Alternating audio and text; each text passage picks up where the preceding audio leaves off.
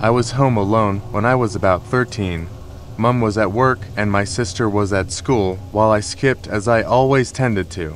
It was about 1 p.m. when I picked up the phone to call my mum, and this was back when landline phones were more common, so it was one of those pick it up then dial ones. But, as you know, if you picked up a landline phone mid-conversation you joined the phone conversation, or you could at least listen in, if you had multiple phones in the house. We only had one phone in the house, and it was this one.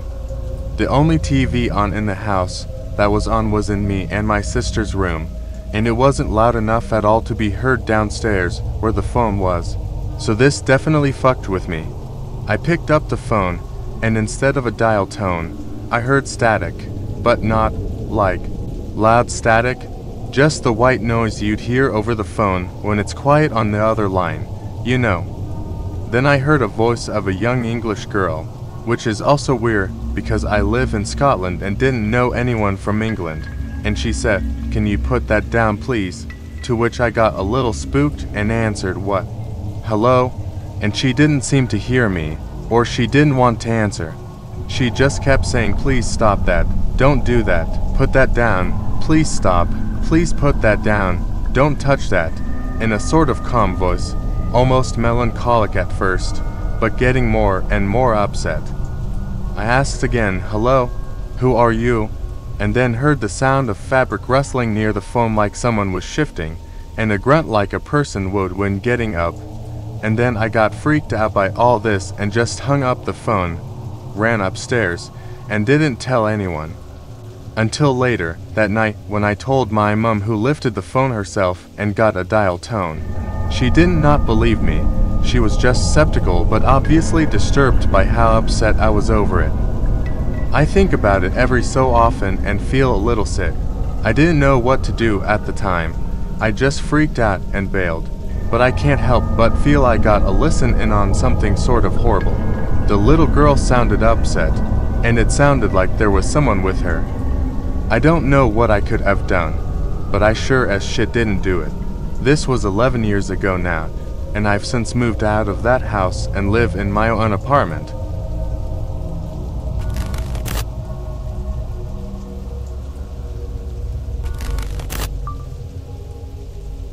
Our planned camping spot for the night was full. We'd backpacked all day to get to that location, and there wasn't anywhere close to set up our tents. We called our guy on the outside to come pick us up as it was late.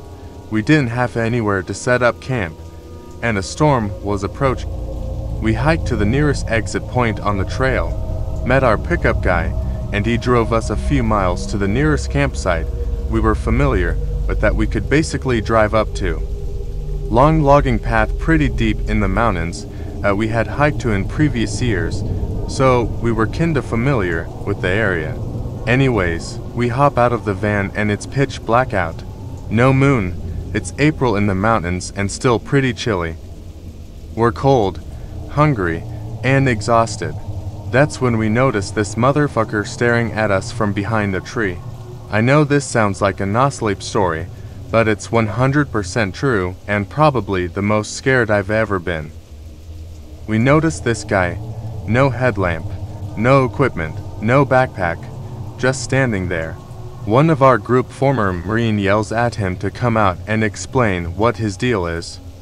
This guy walks a few feet out from behind the tree and we all shine our lights on him, and I shit you not, this dude's white t-shirt is covered in what looks like blood smears. He's pretty rough looking, long hair, long beard, crazy eyes, and he was wearing a bloody t-shirt and shorts in 35-degree weather at night. We're all pretty freaked out, and this is a pretty experienced group of hikers who've seen some shit. We ask this guy what his deal is and he says we can't camp here. We tell him that that's exactly what we plan to do, and he says I don't think that's a good idea for any of you. We kind of turned to discuss as a group, and when we look back he's hidden back behind the tree. As a group we basically decided none of us were getting any sleep that night if we stayed here, so we packed up the van and left. As we were pulling out, this guy pulled out one of those red filtered flashlights and ran after our van. I'm not kidding, he followed us for at least a quarter mile on foot. He was fast as fuck. We passed a park ranger on the road and flagged him down to tell him how weird that dude was acting, and he said he'd go investigate. I didn't hear anything about it again for 5 years. For the longest time I thought he was probably some pot farmer who had a nearby plot, or a moonshiner who was just living in the woods and didn't want us near his still. People hunt all the time out there, which would maybe explain the blood a little bit. But I was recently at an event with some of those guys again for the first time in years, and that creepy dude from the woods got brought. One of them who still lives nearby broke out his phone and said, "I forgot to tell you guys. I saw him again." Pulls up a news article, and there he was. So obviously the same guy. He'd been arrested for murdering some poor girl on the trail. Timelines didn't match up, so I fully believe we saw this guy shortly after he'd murdered someone else. He hasn't been charged with anything else as far as I'm aware. I'm not backpacking without a gun anymore.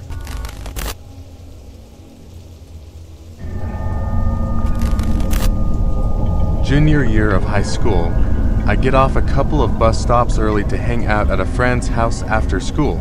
We're playing video games when my friend's mom gets a call from mine angrily telling me to come home. I thought I was busted for not coming right home, but she seemed particularly angry and scared at this infraction.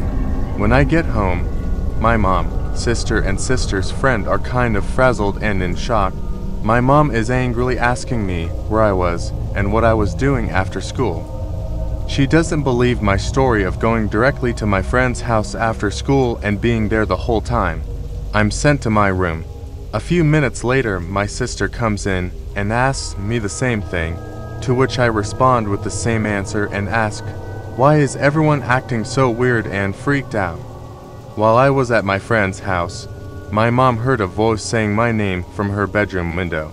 When she looks outside to our backyard, she sees my sister, her friend, and a guy with no shirt on hugging my sister's friend from behind. My mom swears it was me and goes out back to reprimand me for shirtlessly hugging on my sister's friend. When my mom gets outside, she just finds the two of them. There have only been the two of them out there the entire time.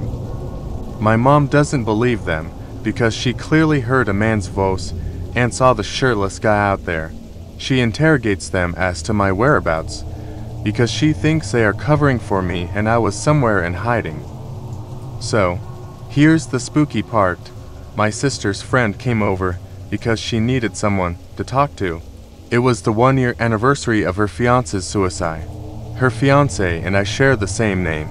My mom had no context of any of this when she saw the male figure out back with her.